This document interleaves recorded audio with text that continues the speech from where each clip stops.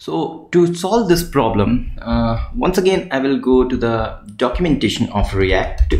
So go to the React documentation, and once again on the main concept we have handling events. On the handling events, I explained you about the synthetic event. In the synthetic event we have mouse event. Where is that? Yeah, this one. Now in the mouse event we have various events, but we are interested in on mouse enter, on mouse leave. Let's try this.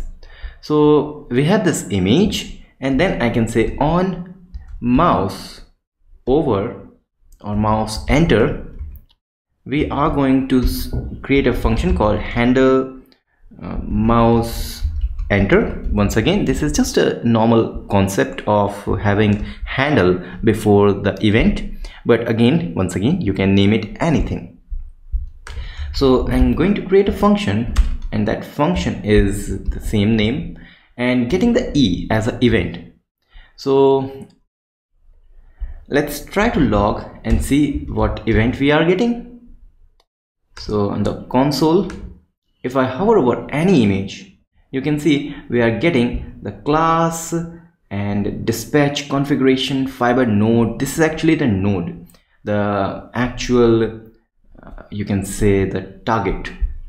So let's grab the target actually. So target, and here you can see it is the image. Whoa, that's cool.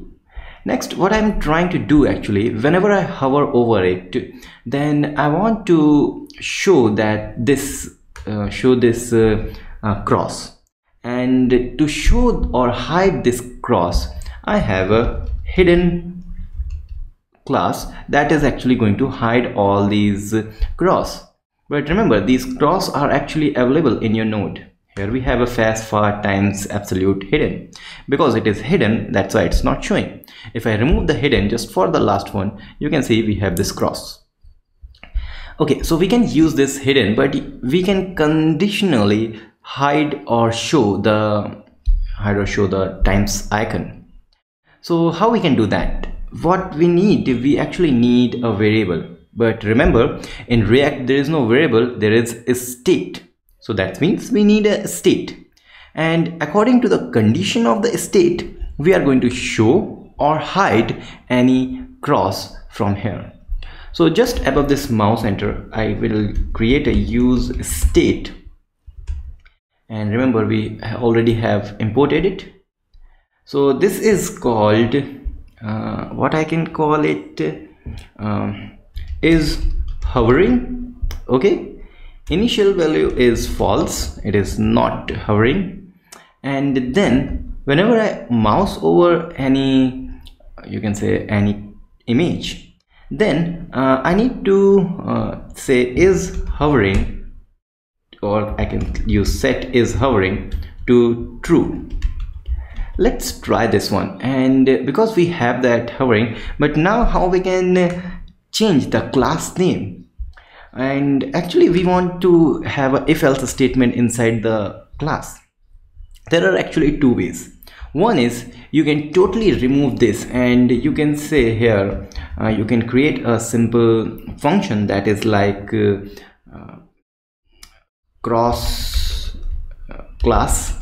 This is a function you can create like here, and I'm doing this like cross class, and this is going to return this text, but this text is not just a simple text, it is using template literal backticks, and inside this I'm going to conditionally check if is hovering is true, then I'm not giving any class, but if it is not true, then I'm going to give a class called hidden.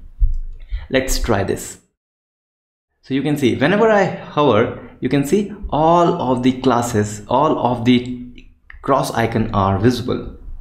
But instead of creating a class, if you want, you can directly do all these things in this class, just like this. You can do these things. So that's okay for me, and if you want, you can use a class. That's again up to you. But the problem is, yes, I can hover and I can have all the times visible, but when I leave the image, it's still visible. We need to hide it. So that means we need one more event, as I told you, on MouseLeave. And as you know, it says handle MouseLeave. Okay, let's create a function, and in this function, this is like this, and we don't need any event actually. So set is hovering to false. Very easy. So let's remove the event from here also. Cool. So that's good. Hover, visible, leave, yeah, it's not visible. Cool. One more thing you can do, you can actually do this set is hovering or set is hovering to true directly on the mouse enter and mouse leave, just like this. You can directly provide this like here. In that way, you don't need to create any function just for doing this thing. In that way, I can totally remove this function.